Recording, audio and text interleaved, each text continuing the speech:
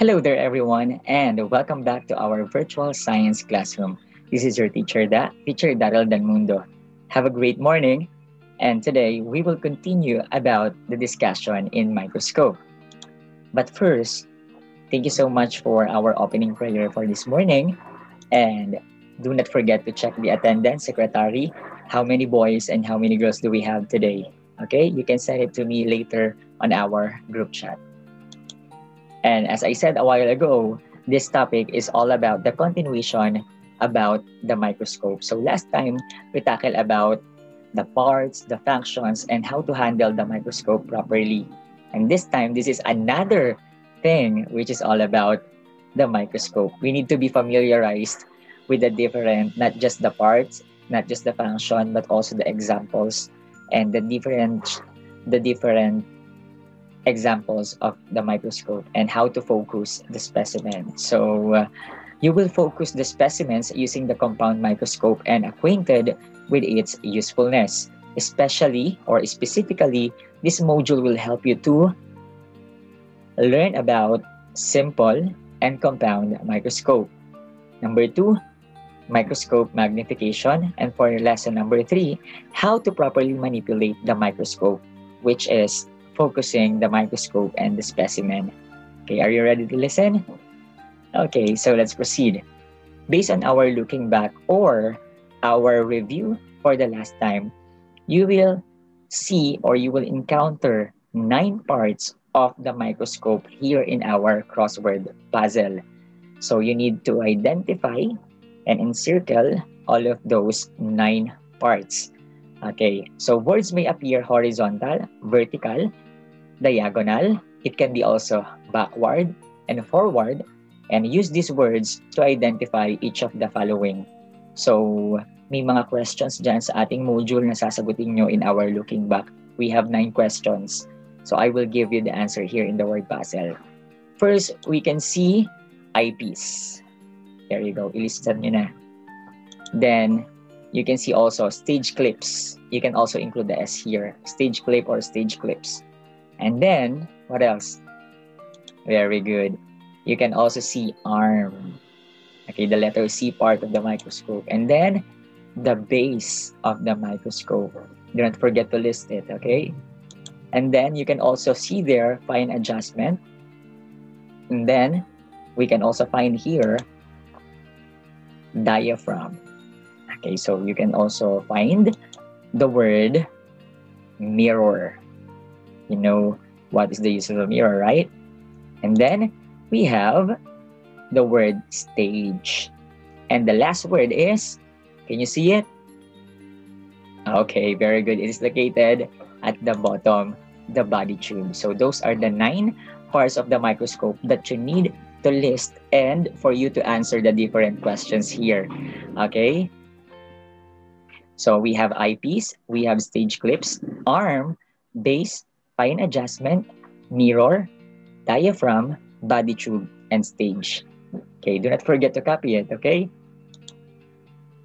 For our lesson number 1, we will differentiate simple to compound microscope. And to tackle this one, let us have a short introduction.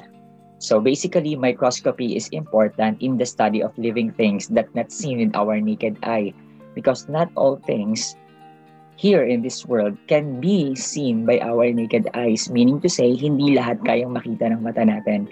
That's why we need the help of the microscope for us to be able to see a very tiny object or minute objects, meaning to say, napakaliit nila na hindi na kaya makita ng ating mga mata. So we need different microscopes in this case. So a microscope is used to examine specimens from humans, plants, and animals. It is classified into 2 examples. We have simple and a compound microscope. This is what a simple microscope looks like, and this is what a compound microscope looks like. I know based on the picture you can see the differences, right? But let's learn more. So what are the differences between the 2? Number 1, in simple microscope, it has only 1 type of lens. The maximum magnification of a simple microscope is about 10 times, which means that the object will appear 10 times bigger or larger. So, 10 beses yung laki niya. Okay? And it has only one lens. While on the other hand, compound microscope has two sets of lenses or magnifying lenses to enlarge objects. One is in the eyepiece and the other one is in the objective lenses. Therefore, magnification is greater, mas malaki, right? Due to the broad range of use, the compound microscope is widely used in research for the study of detailed structure of microorganisms. Microorganisms, these are the small living things. Micro means small. Organisms, which means living things. Small living things. Okay? And then, for lesson number 2, we will tackle about the microscope magnification. Dahil hindi naman natin lahat nakikita, right? We have viruses, and we have bacteria, and we have protozoans. So, yung mga maliliit na mga living organisms na yon, hindi siya kayang makita ng ating mga mata. Most important thing is to know the microscope magnification. Because if we know the microscope magnification, some of those living organisms can be seen, okay? Especially the parts. So, ang pagkakaiba lang, class, okay, malilito, okay? This additional information. Viruses are not living organisms kapag wala siya sa loob ng host cell. So, kapag nasa labas siya, for example, ng animal, nasa labas siya ng plant, o nasa labas siya ng human, hindi living things ang virus. Kapag nakapasok na siya sa loob ng katawan ng tao, nakapasok siya sa loob ng halaman, o nasa loob na siya ng isang hayop, doon lang siya nabubuhay. Okay? Pero ang bacteria at ang protozoans, buhay na sila, nasa labas man sila, o nasa loob man sila ng halaman, ng hayop, o ng tao. Okay? So in this lesson, we will learn the microscope magnification. This time, the magnifying power of the microscope or magnification refers to the ability of the lens to enlarge the image of the object. So papalakihin natin. Parang ganito. Una, andito lang yan. Sobrang liit. But when you use the microscope, the objects will enlarge as this one. Okay, you can identify the different parts of the specimen, right? So when compared to the actual object, you can see that the actual is very small, unlike the object once you see them under the microscope. When the magnification is 10 times, it means that the image you see using the microscope is 10 times bigger the actual size of the object. The total magnification is obtained by the product of the eyepiece, yung nasa ibabaw, eyepiece magnification, and the objective magnification. At yung tatlong lenses na nasa revolving nose piece. We have the scanner, usually may color red na line. We have LPO, low power objective, may color yellow na line. And HPO, high power objective, na may color blue na line. Okay. And let's continue about how to compute the total magnification, because we know that in compound microscope, this is not just one lens. It is composed of 2 or more lenses, 1 in the eyepiece and 3 in the objective lenses. So we have 3: scanner, low power, and high power here in this part. And then the eyepiece is 10 times. Okay, and then the objective lenses, it depends. Kapag scanner 4 times, low power 10 times, high power 40 times. Okay, so all you have to do is to multiply. So in the scanner, if the eyepiece is 10 times, just multiply it to 4 times bigger. So the total magnification is 40. LPO is 10 times 10 times. That's 100 times, a lot bigger. While on the other hand, HPO, it has 40 times objective lens. So from the eyepiece, 10 times 40 times, that is 400 times bigger. Okay? But however, the ability of the microscope to separate 2 objects or lines lying very close to each other is called resolving power or resolution. The shorter the wavelength used and the higher the numerical aperture, that is the lens, the ability to gather light, the better is the resolution. And the image appears sharper. So mas maganda kapag mas marami kayong nakaka-capture na light kasi mas nagiging sharp yung nakikita nyong parts ng specimen ninyo. Okay? Speaking of specimen, we are talking about this one. Okay, these are the sample specimen that we have here. So, ito, kung napapansin nyo, we have here blood and a tissue. And then we have here some parts of the plants and some parts of microorganisms. Okay, so specimen is a part or sample of any material that is a plant, animal, paper, or mineral for study or examination under the microscope. This material is placed in a glass slide. At yung glass slide, ayan, nakikita niyo yung rectangular na glass na yan for laboratory investigation. Two basic types of preparation are used to view specimen. We have wet mounts and fixed or solid specimen. Let's differentiate the two, okay? So these are the two. So in preparing the specimen, you can see here the first step, second step, third step, and fourth step. In wet mount, the specimen is placed on a slide with a drop of liquid. That's why it is called wet mount. Solid specimens are also placed in a slide before adding a drop of water to prepare the wet mount. Aside from water, stains are added, kinukulayan. Sometimes we use the liquid mertiolate yung ginagamit sa kapag papalinis ng kuko, or sometimes we use betadine or iodine solution. To enhance contrast, then a cover slip is placed on top and the specimen is ready for examination under the compound microscope. Ito yung cover slip, a very thin square glass that is put on the top of the specimen. Okay, para hindi malagyan na kung anong dumi. Okay. Then, for lesson number 3, we will learn how to focus the microscope. So all you have to do is to follow the step-by-step process so that you will be able to focus the specimen clearly and properly. Okay, let's start. For number 1, for you to be able to correctly enable you to see the specimen clearly, consider the following steps in setting up the microscope in preparation for use. Number 1, carry the microscope by holding the arm with your left hand while supporting the base with your right hand, then put down on the laboratory table with the arm facing towards you, like this one.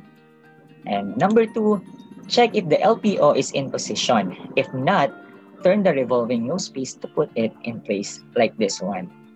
So kung meron kayong scanner, pwedeng dun muna, and naliliitan kayo, you can revolve the revolving nose piece to LPO and to HPO. But be sure, if may scanner sa scanner, if may LPO sa LPO. Okay? Then, step 3, rotate the disc diaphragm to its largest opening. So, this is what it looks like when it's closed. All you have to do is to move the switch and then it will open like this one. Kapag open siya, mas maraming light ang papasok. So, mas maliwanag at makikita nating mabuti yung specimen. And then, number 4, look through the eyepiece and adjust the mirror until you see a bright circle of light called field of view of the microscope. As you increase the magnification, the field of view decreases. So mamaya makikita nyo kung anong ibig sabihin ng field of view.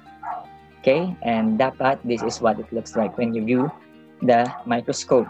And then number 5, while watching from the side, use the coarse adjustment to lower the objective towards the slide and the fine adjustment knob to focus sharply on the specimen. After the coarse adjustment, then the fine adjustment.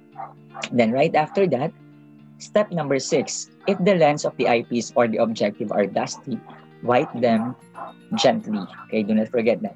Wipe them gently with a piece of lens paper only. Or if you have the cleaning kit or cleaning material for lenses, do it as much as possible because there are scratches that can harm your eyepiece or objective lenses. Yeah, and then this part, this is what we call the, what is this? Cheek cells and... This came from a plant. Okay, this is from onion skin cells. So this is what it looks like when you see them under the microscope, cellular level. These are cheek cells and these are onion skin cells. Cheek cells from animals and humans, onion skin cells from plants. Okay? Like in plants, they are like, they are rigid in shape, meaning to say, they have sides. Okay? Para silang may mga kanto. While on chick cells or animal cells, it's like very smooth and different shapes. Okay? So, do not forget to draw this and please put this in your mind. What does the chick cells look like and what does onion skin cells looks like? Okay? Because this is very helpful. Next, this is the real image of the specimen when you look at them under the microscope. So ano kaya ang itsura talaga ng mga specimen kapag nakikita natin under the microscope? So, low power objective in LPO cover with a wider field, this is what it looks like. So ito lang yung makikita nyo kapag LPO, yung part ng ina yan, and then yung part ng ina to kapag wider field na. Okay? So high power objective, in this case, ay makikita nyo, it gives a larger image. So we have in LPO, and then we have a larger image here.